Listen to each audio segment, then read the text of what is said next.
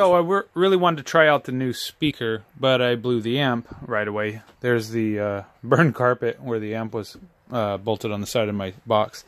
Anyways, I have this home amplifier, my Carver. It's a TFM 45. It puts out about 1500 watts.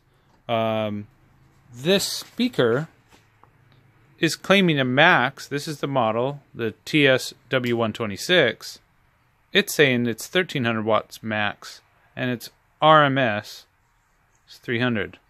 So I'm real curious. I wanted to try that. So I'm going to run some test tones, and I'm going to leave the volume down here. And when we get, I would say, down in the subwoofer range, basically below 80 hertz, I'll start cranking the input gain to this amplifier. I want to watch those meters and see. Right here is about 90, so there's about 100 per channel. So if the needles are there, I'm pushing 200 watts. So let's see what it does. We're getting close. Actually dropping pretty slow. Let's see. So if I tried now 200 hertz, I not really want to put 200 hertz to that sub, so let's wait. Yeah, like I said, straight up from here, let's see.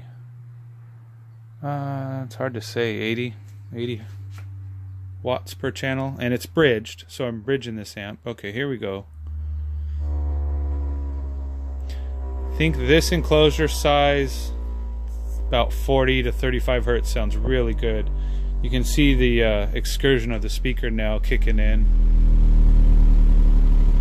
There we go.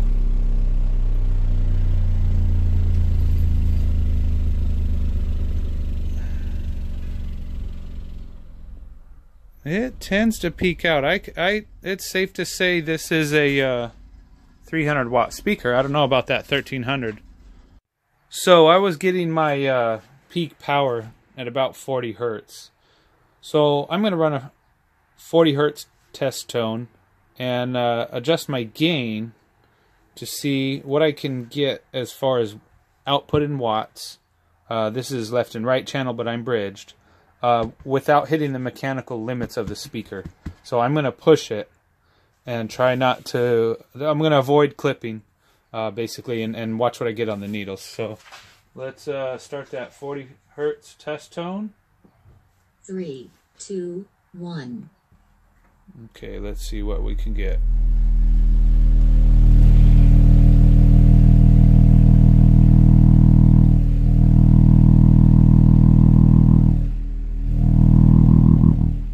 At about 200 watts is where I start hearing the mechanical limits of the driver.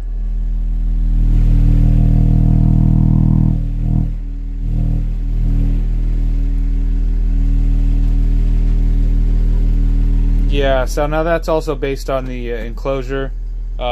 Looks like a little over a cubic foot of airspace. I didn't even check with what my VAS was. So keep in mind, all these tests vary with enclosure, power supply, but I would say that's the equivalent of my older driver. And like I said, this is a $39 woofer, so pretty impressive.